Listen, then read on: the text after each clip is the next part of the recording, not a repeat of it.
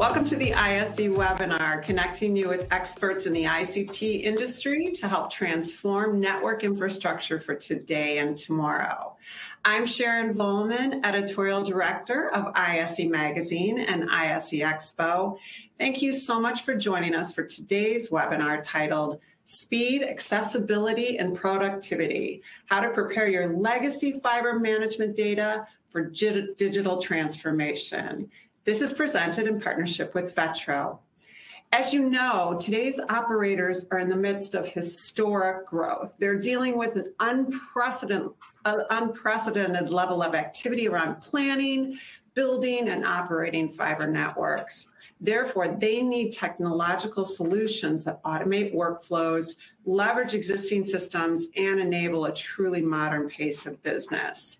In this panel, we'll present a set of clear, attainable steps that operators can take to get their network data ready for digital onboarding. We'll also discuss an event-based approach to defining operational data needs that form the foundation for a truly integrated software ecosystem. Finally, our panel of VETRO data engineering experts will discuss how to apply these principles and how to measure your readiness for digital migration. Before we get started, please remember to renew or subscribe to ISE Magazine to stay informed in this ever-changing industry. Get your copy print or digital or both. Simply subscribe by going to isemag.com. Subscribe today. And don't forget about your 24/7 resource, the online ISE Buyer's Guide. We've gathered proprietary information and categorized the latest wireline and wireless products to make your job easier and your network better. Visit ISEBuyersGuide.com. Today's webinar is brought to you by VETRO Inc. VETRO builds software that makes it radically simpler and faster for broadband providers to plan, design, build, and operate their fiber optic networks. VETRO's map-based SaaS platform is easier to use and more powerful than traditional tools, and enables network providers, owners, operators, and such to benefit from a modern, integrated, and connected digital hub for their physical network assets. VETRO delivers internet infrastructure intelligence. Now, let me tell you a bit about today's panelists. Joining us from VETRO are Will Mitchell, co-founder and chief executive officer. Will's deep experience in GIS system design, deployment, and operations, as well as his technical and applied business experience, enables him to deliver high-value geospatial business insight and product vision. As the CEO of VETRO, Will leads a diverse technical team delivering a transformational and category-expanding fiber management software platform. Another wonderfully experienced panelist is JD Doyle. He's CTO of VETRO Inc. JD brings 27 years of experience leading the development of large cloud data and analytic solutions, as well as a history of successfully scaling startup engineering groups. He brings a track record of delivering disruptive technology products and analytics to market in the renewable energy, mobility, fintech, transportation, and communication markets. Will Jonas is Senior Technical Project Manager. Will recently joined the VETRO team and specializes in GIS data conversion and migrations. With over 8 years of experience working with different GIS software, Will has a strong foundational knowledge to bring to the team about how to merge real-world scenarios into the GIS world. And our facilitator for today is Victoria Carroll. She's Senior Product Market Manager for VETRO Inc. Victoria has worked at VETRO for over 5 years and has 2 decades plus of technical product packaging and sales experience. So now we're almost there. Before we dive into the content of today's webinar, we recommend you view the webinar in full screen mode for the best visual quality of our presenter slides. You can do this by clicking on the 2 outward arrows at the top of the right-hand corners of the slides. Also, you can get more information about our sponsor and our speakers by clicking clicking the information tab at the top. My favorite part of the webinar is actually the interactivity. So please consider asking your questions throughout the presentation. We'll hold all of the questions until the end, and Victoria will moderate the questions. Now, thank goodness, because I can't seem to talk, I'm grateful to hand over the facilitator role to Victoria. Thank you all for joining. I'm excited to learn more about this topic today. Great. Thank you so much for the awesome intro, Sharon. There have been many days when I trip over my own words through pretty much everything I do. So I'm with you, and I support, you know, not being able to talk. Thank you. One thing before we kind of get started too is if you're looking at our video right now, we've been joined by Alyson Hutchison, and she is our lead GIS engineer. So she is the person who is building the ETL machines to pull data into VETRO, and she was the last minute addition to our team. But at VETRO, we like to go high quality, even if it's a surprise. So we've got the best of the best on the call today, and thanks for being with us, Alyson. So I'm going to start with some slides here, and okay, great. So we've already gotten a pretty great intro from Sharon, so I'm going to kind of skip over the beginning part, but I did want to pause briefly on slide 2 here and just recap our expert team. So we've got Will Mitchell, our co-founder and CEO, JD Doyle, who is our CTO, Will Jonas, our customer success and solutions manager, and Alyson Hutchison, our geospatial data engineer, and me, Victoria Carroll. I'm your product marketing manager here at VETRO. So at VETRO, we make fiber management software, and we've been in the GIS fiber mapping game since 2008. And one of the challenges we help our customers with is the transformation of their legacy OSP network data, which can come in many shapes and forms, and we migrate that into the highly structured, consistent, and precise environment of our fiber management platform. The dedicated engineers, designers, and leaders that are building the next generation of fiber internet as operators are always telecom experts, but they're not always GIS experts. So that's where we come in. We want to share how everyone working in fiber can think like GIS and get more value out of the data we rely on every day. So let's get started. Just a quick note as we dive in. We kind of initially said to hold your questions till the end, but we actually really love tackling hard questions, and we'll get to them during the course of our presentation if we can. So if something pops into your head, please do go ahead and add it to that Q&A queue, and we will answer it when appropriate, and we'll also reserve time at the end to do that more traditional style Q&A. Awesome, thank you. Okay, so if you're on this call, you're probably thinking about upgrading your fiber management system, or you've given it some thought anyway. Cloud software solutions are leading digital innovation in the fiber management system space. FMS, we'll refer to it going forward. Our customers push us every day to innovate against challenges both new and old. You know, and we're not the only ones who've noticed that things are changing in that direction. So I'm going to go over here to this next slide. Don't take our word for it, right? If you attended ISE Expo this year, you may have caught TDS Telecom's Chief Technology Officer, Ken Paker's excellent keynote presentation. So during his presentation, he demonstrates that while other areas of telecom have been boosted by cutting-edge technologies, engineering and construction are on a slower trajectory towards digital transformation. Many telecom companies are in the process of that transformation now, and he points out to us that there is a massive opportunity to optimize processes around outside plant especially. So this is actually one of his slides from the presentation, A Match Made in Heaven, Outside Plant and Data Science. He says yes, we say yes. So Ken, we really appreciate you teeing up that session today. It's also recommended viewing. It's on the ISE Expo website if you want a more high-level strategic view of this, data science presentation. What we're going to focus on is the more tactical, hands-on. What are you actually doing to get that migration, that transformation going? So what we want to do is touch on a few of the opportunities that are available to optimize and improve your processes with GIS data science. We're going to just touch on a few of those really quickly. One thing we want to do, all of us, is to make more money. You know, our FTTH customers report that within 3 to 6 months of onboarding to our digital fiber management solution, VETRO FiberMap, they're able to connect 2 to 4 times the number of homes per month, getting them to that pivotal ROI tipping point a lot faster. And that's just our platform. You know, we don't have data on the other software solutions available in our space, but there is a value to bringing in a fiber management platform for that speed and that ability to get to profit faster. Transitioning to a data hub style fiber management system gets you ready for revenue opportunities, whether you're expanding, acquiring, or going for funding. So digitizing means you can move faster into revenue mode and offer a better customer experience while you're doing it. Oops, here we go. And then we've got, you know, we often get questions about the initial investment, like, you know, the return on investment here. If I go ahead and do this, like, what am I getting back? So there is an initial investment when it comes time to digitize. Change, unfortunately, usually needs a budget.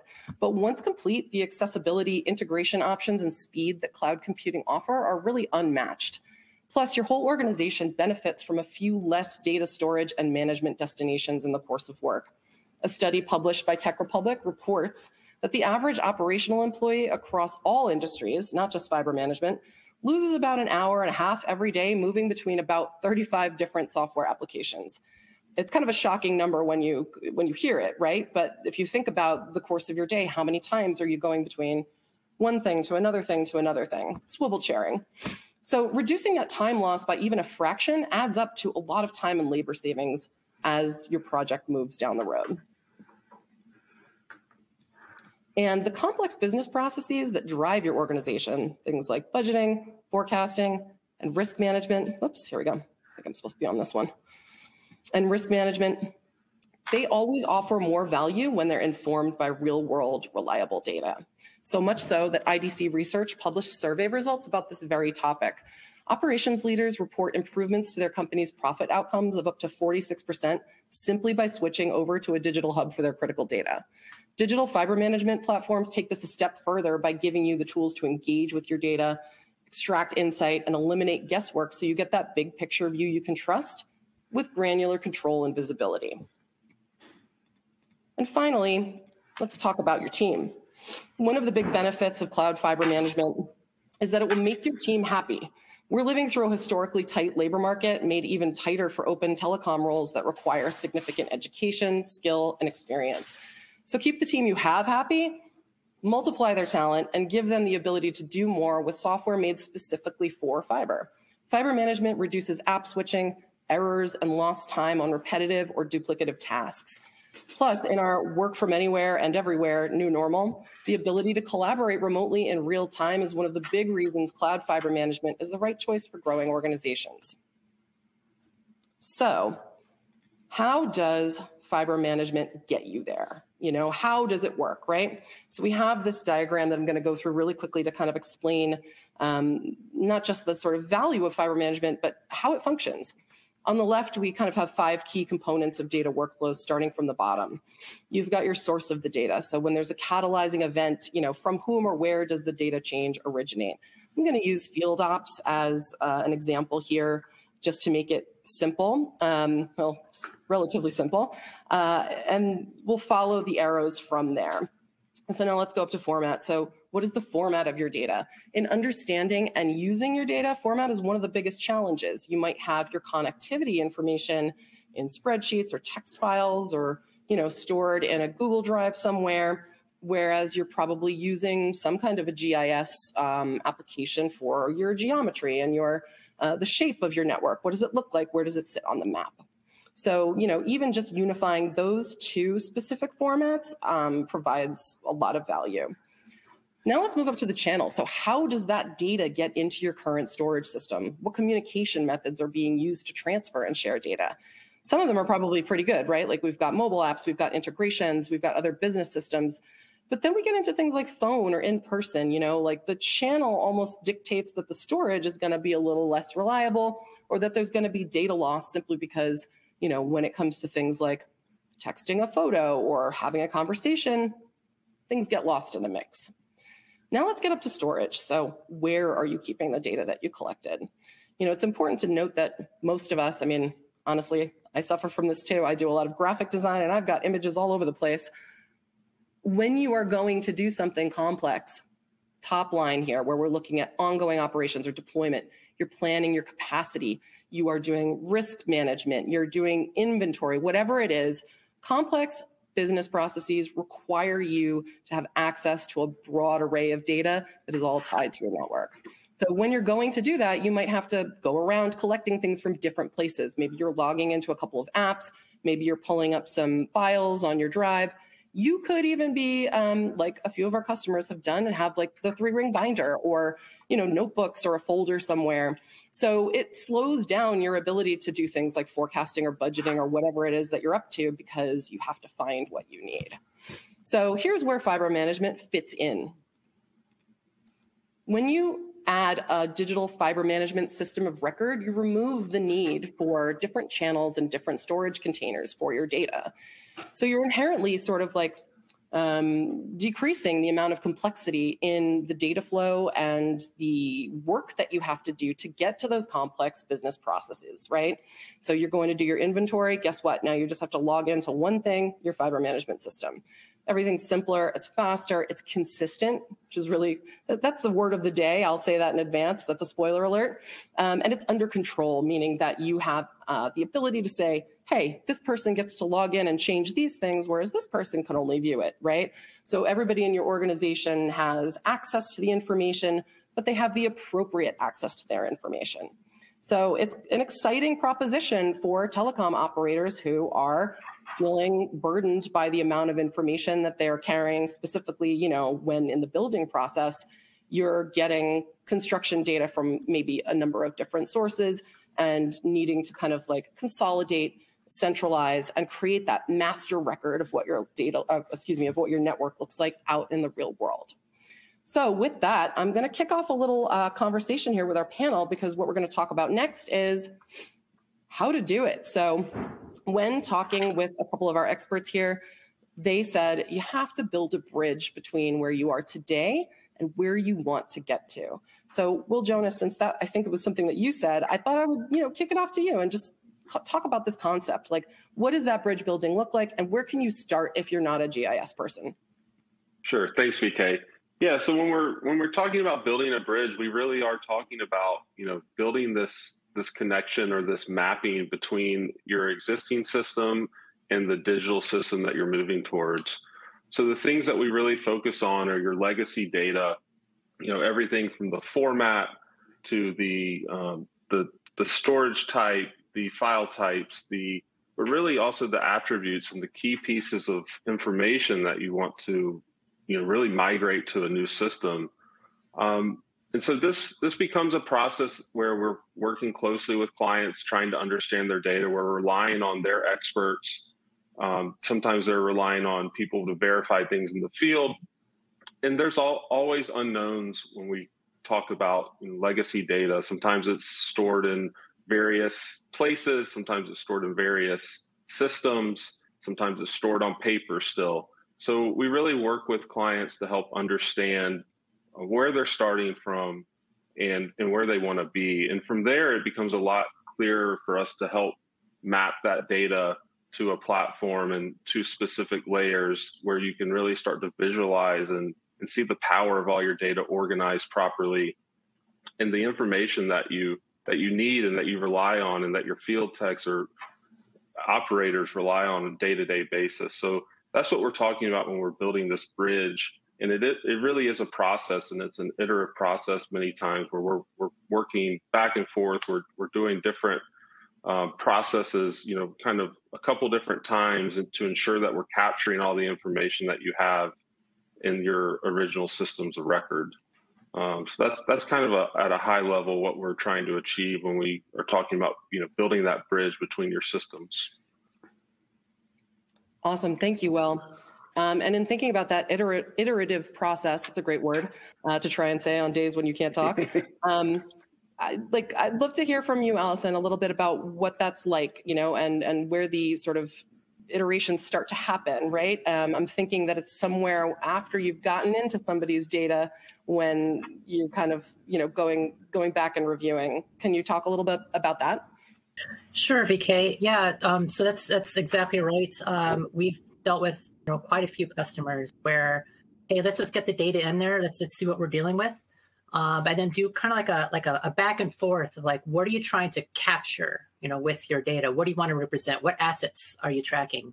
And then on top of that, like what other things that you're tracking? Like if you want to track the amount of customers that you have that are lit, or clients that maybe in the field the connection went bad.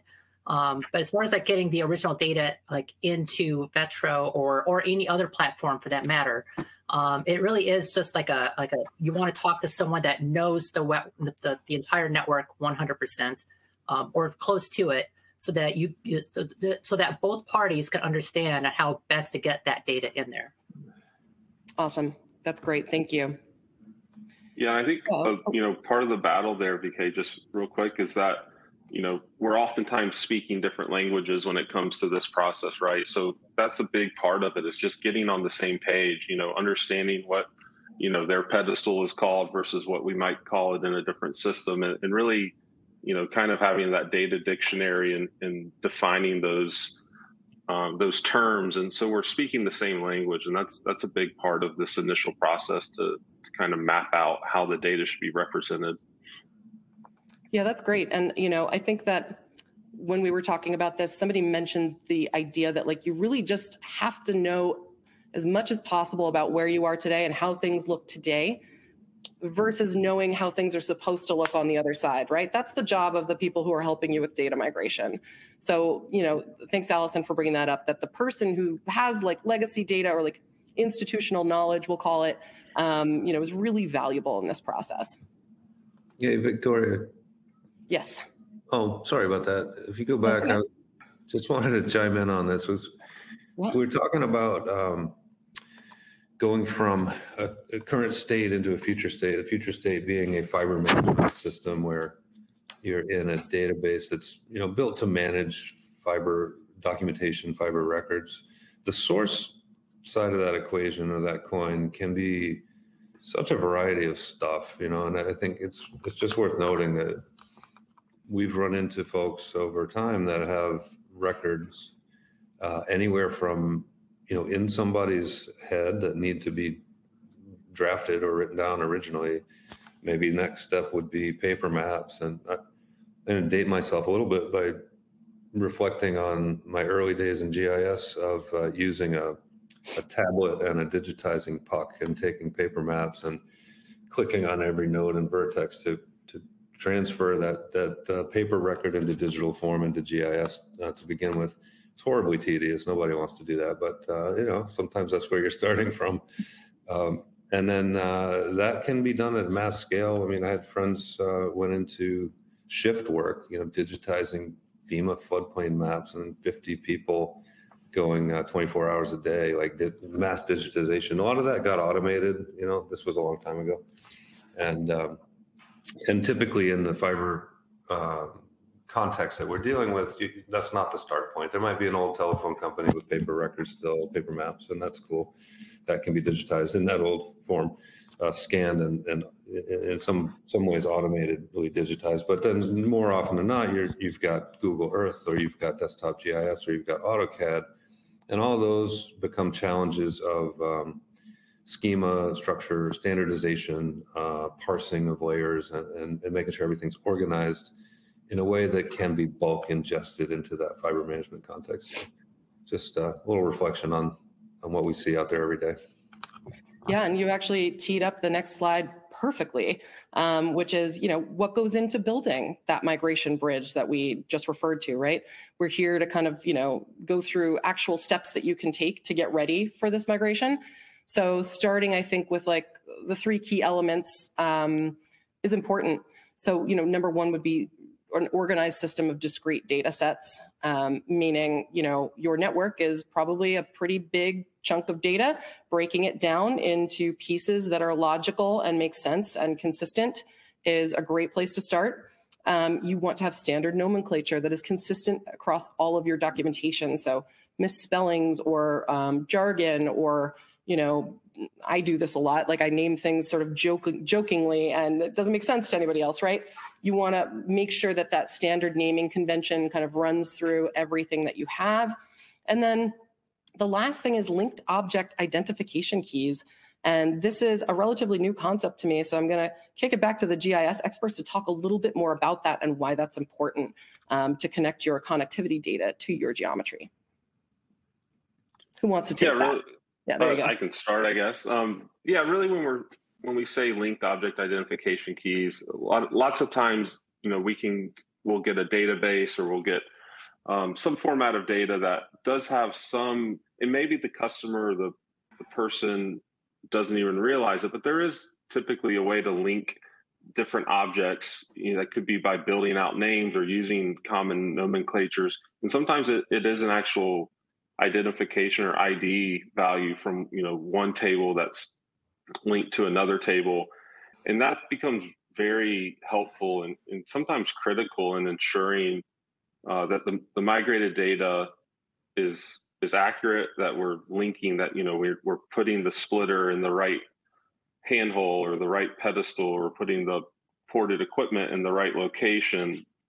And this becomes, you know, kind of a crucial part of understanding your data, and just making sure that we have, you know, solid logic and business, or not business rules, but rules that we can apply to, you know, this data set belongs to this data set, or there's a link between these two features and these two types of data. And that way, you know, from there, someone like Alyson can confidently build a tool based off that logic. And we know that the data is getting placed and linked to the correct location, and asset, you know, is properly contained together, if that's how the representation is in the real world.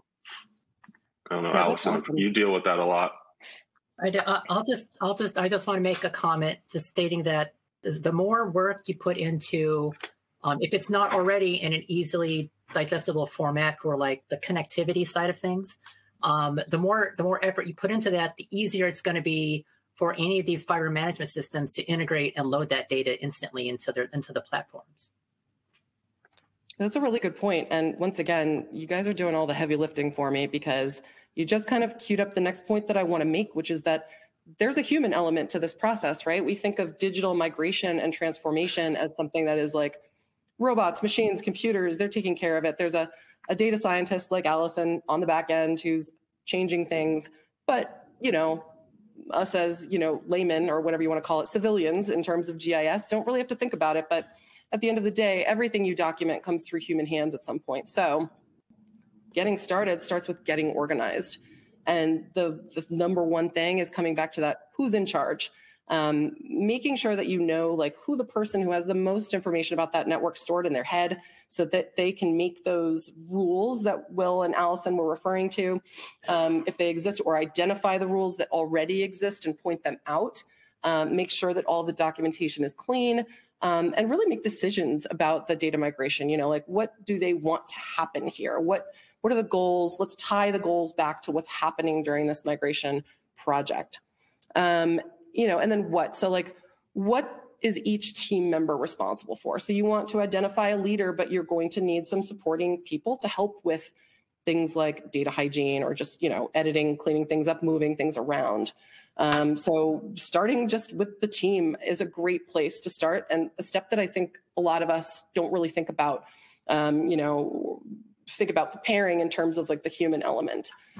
The third thing is, where are you going to put stuff? So one thing that I've noticed is that we have a lot of customers who kind of complain or whatever about duplicates. I had to leave the site early and somebody edited something while I was gone, and then I edited it back at the office, and now there's two separate documents and we're not 100% sure which is which.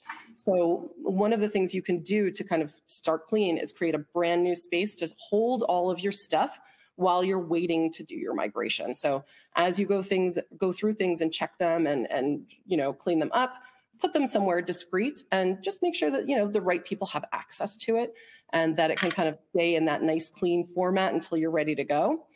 The when. So what is most important here? A lot of operators approach their network in a really unique way.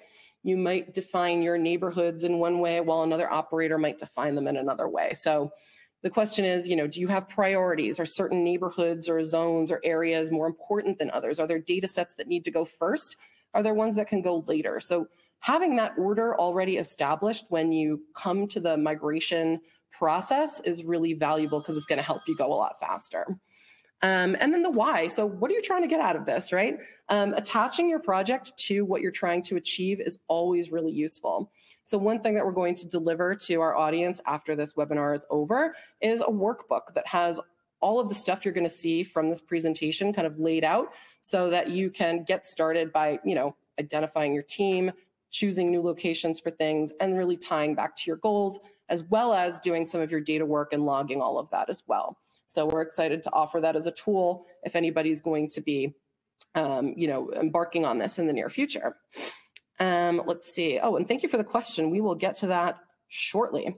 So I'm going to move to the next slide unless my panel wants to pipe up with something I missed. Okay. Here we go. So step 2. Now you know who your team is, you know who's doing what, and you know where you're going to be putting stuff.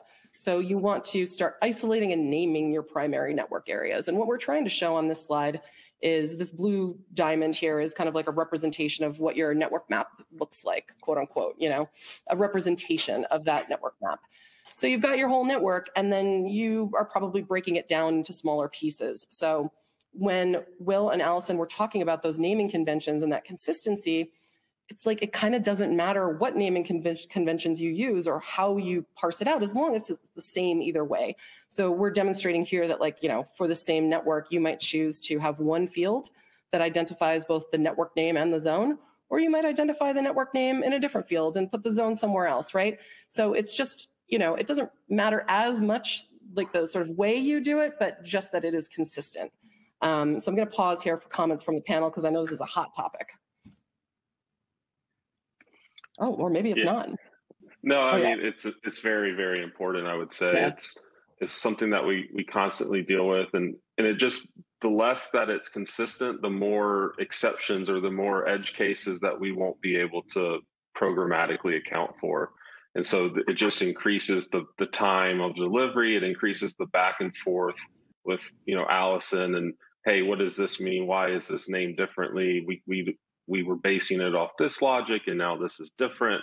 So it's just important that the data is standardized and it's consistent. And kind of like you said, BK, it doesn't have to be one way or the other. There's not, you could argue there's maybe a couple different better ways or some best practices there, but consistency, I think, is the key, because we are building rules and isolating the data and ingesting it based off that a lot of times to make sure it goes in the proper location and is connected and represented accurately. Hey, Will and BK, this kind of reminds me of something too. Folks are building new fiber to the home networks in stages and phases and in different geographies and neighborhoods. And sometimes the mindset has been like, we got to get everything done at once, and we got to get all of our old stuff perfected and ingested at once to begin using an FMS, a fiber management tool. I think that the one takeaway that we've learned over the years is just start with an active area. Start with phase 1, stage 1, neighborhood 1, polygon 1. CO 1, cabinet 1, what have you, and you can begin to get value out of that system of record right from the get-go, and then tail in all the other legacy ingest that you might need from old network, old records. So don't have to do everything at once. You can break it down into a sequential ingest scenario and get going in fiber management right away. Yeah, that's a good point. A lot of times, Alyson, she'll do that very thing. She'll build out a vertical complete solution right in that area, and we'll get the customer to say, "Yeah, this looks great. Everything's connected properly." And once she knows that this is accurate, then it's like, okay, we have the tool. Let's just let it rip on the rest of the data. So getting that one really accurate area established up front is often a good strategy to, that way, we're not spending time bringing in things and then, oh, this is all wrong. You have to go back and fix it all. Like, let's get one area established as being accurate and represented correctly, and then we can go at the rest of the data. It's a great point. That is an excellent point too, because, once patterns are established and consistency of source is pinned down enough to execute on one area, generally speaking, a good data science or data migration team is going to be fanatically focused on automation and repeatability. And so it might be that once you break through that first neighborhood, the rest come fast. And I, for one, am pretty impatient. I don't like to let projects go on for months and months. Like we like to work fast and bring stuff in fast. So when we can identify patterns and automate solutions, that speeds things up a lot. Actually, a great segue into the question that we have from David. Thank you so much. When mapping legacy data, are you coding a solution from scratch, have custom tools, or something like FME? So Alyson, that's a question for you. Do you want to talk about your process a little bit? Absolutely. Yeah, so that's a great question. It all depends. It depends on the how well you know the schema of these data sets you're trying to bring in. We personally have we've used FME. We've mainly used FME for like the rapid prototyping stage. It's very easy to use that tool to do things like that. And once you understand the schema and the network and how everything is supposed to connect together like a puzzle, then you can start maybe thinking beyond that, maybe making like a Python like pipeline, or using an Amazon Web Service for scraping and stuff like that to greatly enhance getting data into a FMS platform. And JD, we were talking interplanetary travel, and you said something about Jupiter. Is that relevant here? Yeah, absolutely. So there's all kinds of new tools that like Alyson just referred to in terms of putting these in Python, having Jupyter notebooks to kind of store these things. These can actually document not only your network, but they can also document the whole process, right? It's kind of a more than code way of thinking about documenting this whole migration step. So you know kind of what thought process you went through as well as how you actually do it, and you can kind of keep those and share them. And then should you have to change them in the future to try a slightly different implementation from a different customer, that can be used as a basis. Great, thank you so much. So let's move into the kind of step 3 part of this, which is to inventory and package your data. So, my experience has been that once you have committed to doing something, you kind of need to find everything first, right? So you want to go through and just inventory what you have, right? This is actually a little screenshot, a little slice of screenshot from our workbook that offers columns and a way to kind of classify that data as you go through it. But yeah, that would be kind of the way to go. So in our example here, we're looking at just one zone of our Northeast fiber network. And we're just inventorying that one piece, right? Like kind of keeping it succinct, and eventually, yes, everything has to be married together. But breaking it down is less intimidating. You can kind of, work with a smaller data set versus trying to take everything on in one lump sum.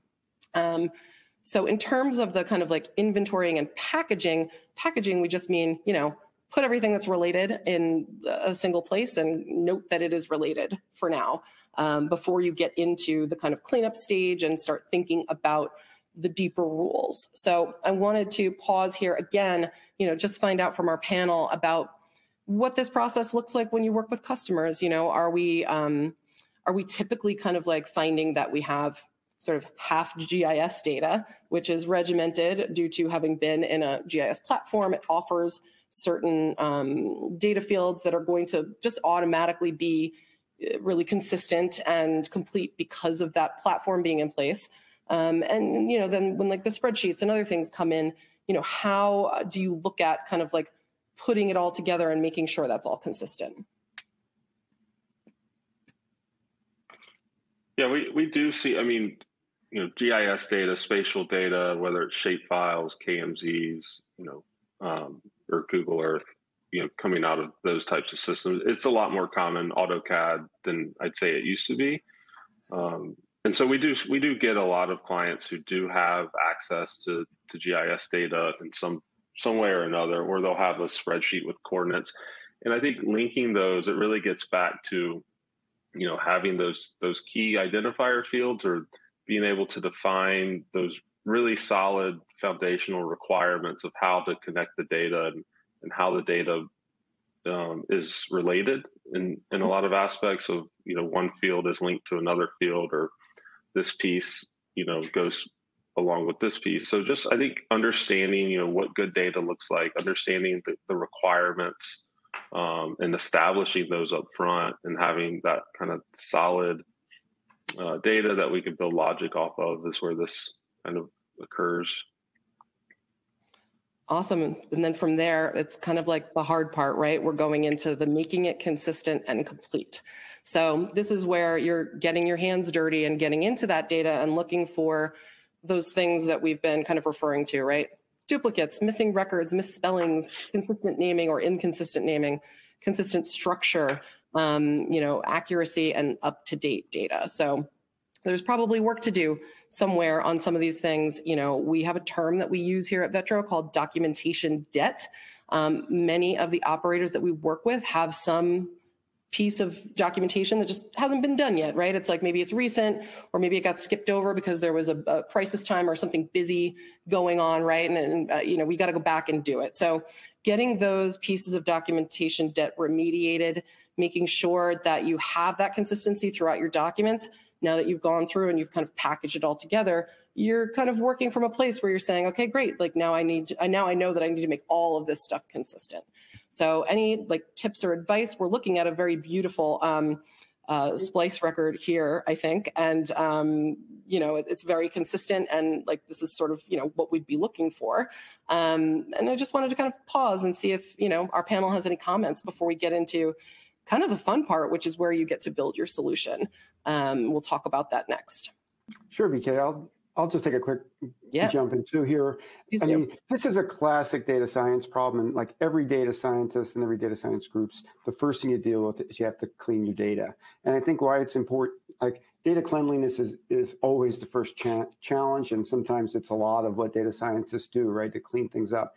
For this use case, I think the real issue revolves around you realizing up front, being proactive here and getting after this, because what we find is when data is not clean or not consistent, it causes interactive back and forth. You kind of make some progress to a point, and then you hit a new field that doesn't work, and suddenly you're stuck, and then you have to have a communication back and forth between both vendors, if you will, and then you get to the next level. So you have this really kind of slowly iterated process where the more you can do in preparing it to make it consistent, and realizing that the consistency here will flow to consistency in the process, shorten that communication time. Anytime you communicate, you're going to lose time and efficiency. So anything you can do yourself to do that, even if you have to make assumptions and things, because sometimes you might just free up the process for something that could be updated and adjusted, if you will,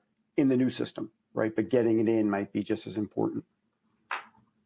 Yeah. That's a great point, JD. Thank you for bringing that up. I'm wondering if you can kind of speak to the sort of end product, when something does kind of come through and you're looking at a map maybe that has something that's a little bit off because there was a missing field, or, something just didn't quite get through right, what you're talking about in my mind is clearing the road.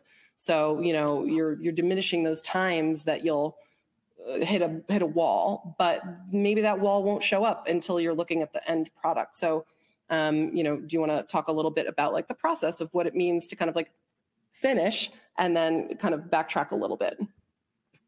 Sure. Because what I was referring to, and Alyson may have some deeper examples, but when you get your data into your new system, whatever that system is, that system may have an exposed database that allows you to query and change that database directly. It may have APIs that allow you to write some simple scripts to adjust attributes in bulk, for example, or to import something from an external file. Or you might have a bespoke tool for doing some specific fiber-oriented kind of connection.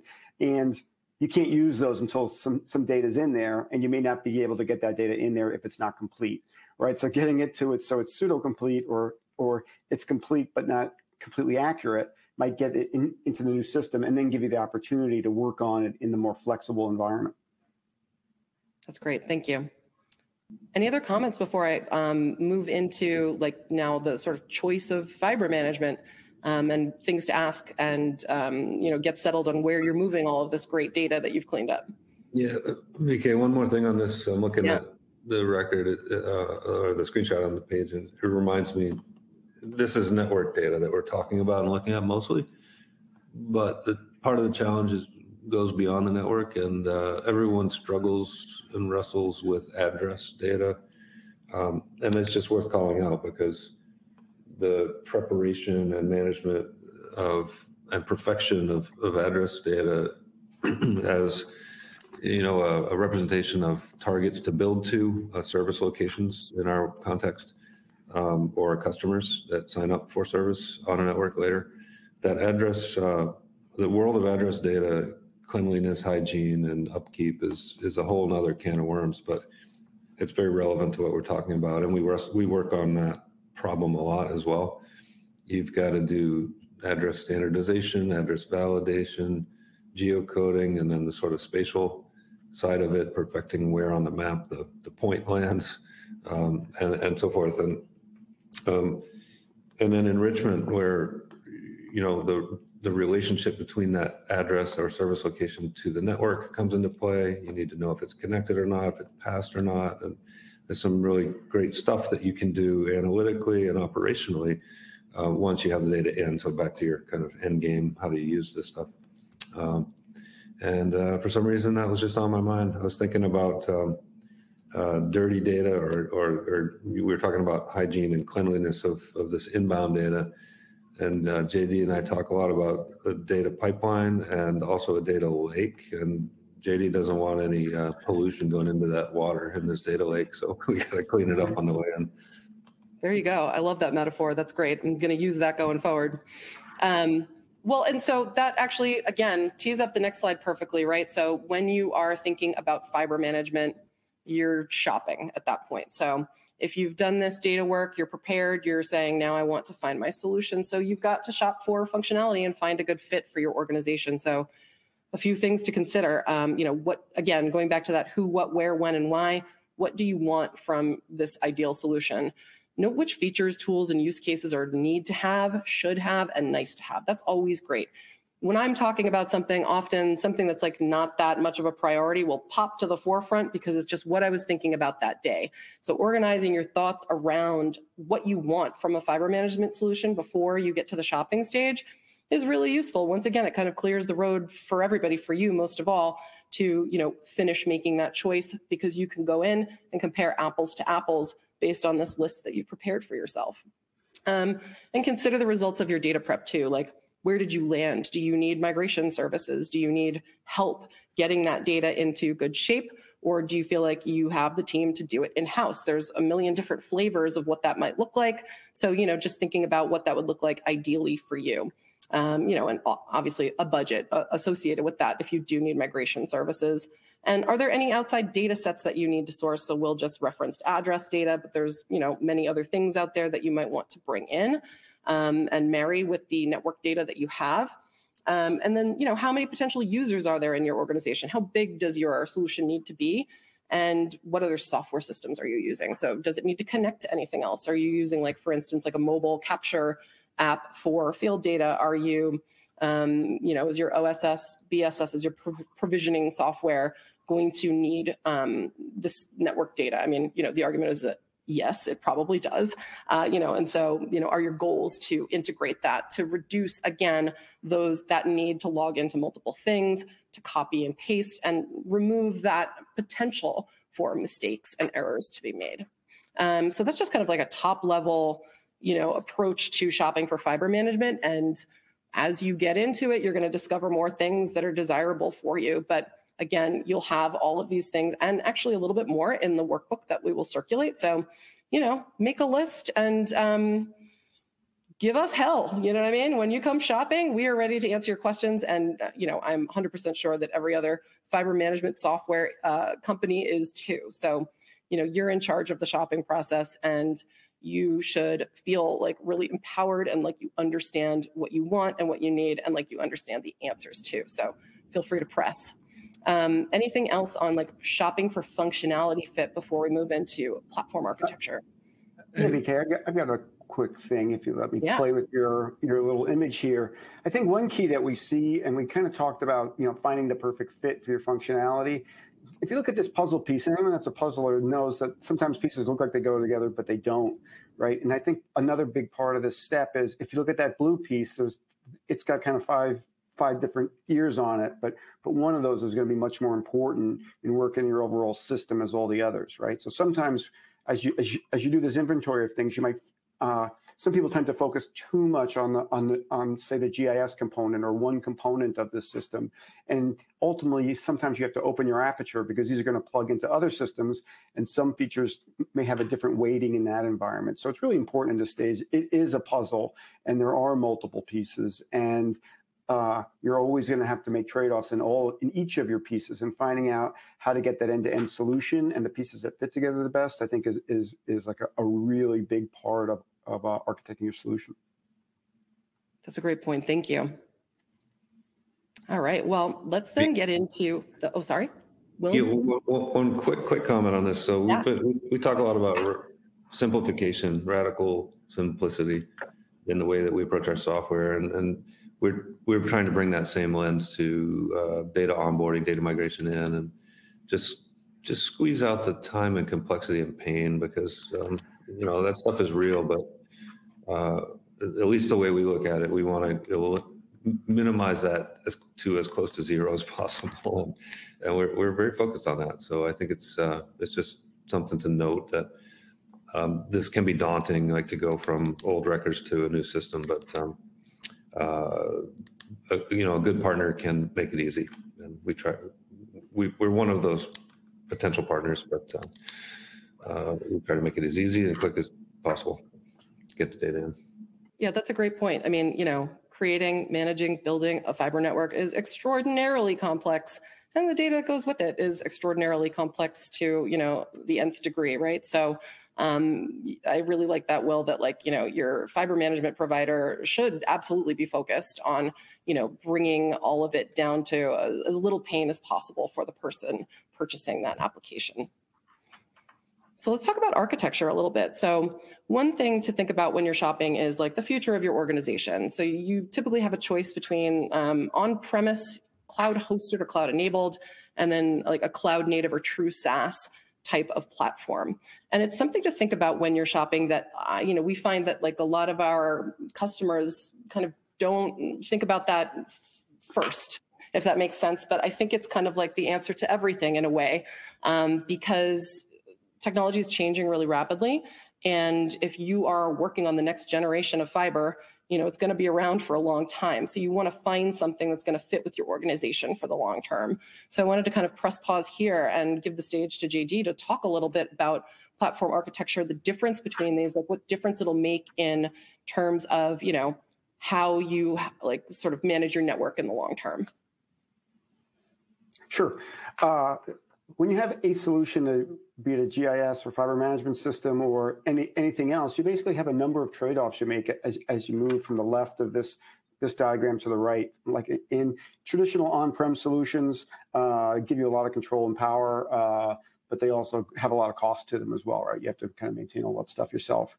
One of the challenges, though, is as you look for other solutions and you look for kind of independent solutions, you find there's a number of kind of ways that they could be implemented. And everyone likes to say they're a cloud solution, but some of these solutions are more flexible than others. And I think one of the biggest things to look at and to plan for in your architecture is basically how your cloud systems can communicate with each other, because that's really where things get big.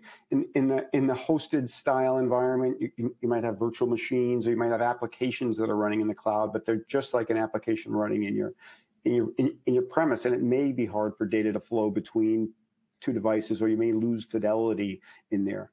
and to look for newer, more cloud native solutions that are kind of made to communicate with each other. They may have public or private kind of protocols or connections, so you can share data between the different steps in your process without having to do elaborate kind of connections or Dropbox dropping files. You can directly communicate while maintaining a high level of security, data integrity, and control of your process.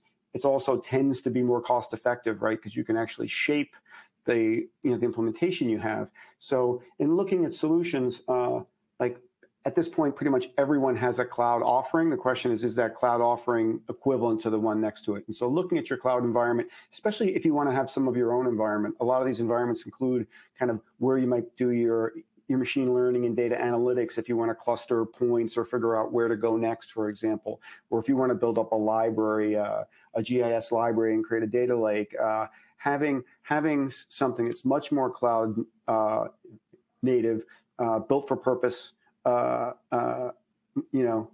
with a tenancy and security model that's made to scale will really help this process along and help you as your project goes from kind of early stages of migration into operation. That's really really important. Thank you for that. Yeah, that's great. Moving to what we've talked about already, you're shopping also for support and services. So you want to quantify how much help you think you're going to need. You might want to do that in hours and people or in budget. You want to take stock. How much ongoing support do you think your team is going to need? Do you have a lot of GIS acumen in-house? Do you have a lot of experience in-house? Or do you have maybe a couple of, newer team members who are still in the learning process? So evaluate that team. Think about like what the support offerings that are packaged with the product entail. And then qualify, ask questions. Again, like I'm a big fan of just sort of ask, you're in charge. So like, what is your approach to data management? Do you have references, right? Like those are all things that you can ask a provider and the provider will provide to you. So just a reminder, that when you're shopping for a platform, you're shopping for functionality, you're shopping for the technology behind it, the platform behind it that's going to support it. And you're also shopping for, the people and the services that are going to go along with that. And I'm going to jump to the next slide and quickly. Oh yes. Can I jump in because you like your Please anecdotes? Do. Like one of the things, and this is kudos to Alyson. She's just a ninja here. We're dealing with a pretty hard customer kind of migration challenge. And one of the things they said to us I thought was really interesting says, before you come back to us, if you come back and tell us it's easy, don't come back and tell us, right? This is don't come back and tell us you can do it, right? Look into this. This is always a hard problem. It's always something that has a lot of moving parts to it. So finding that team that you can work with and be confident with is really key.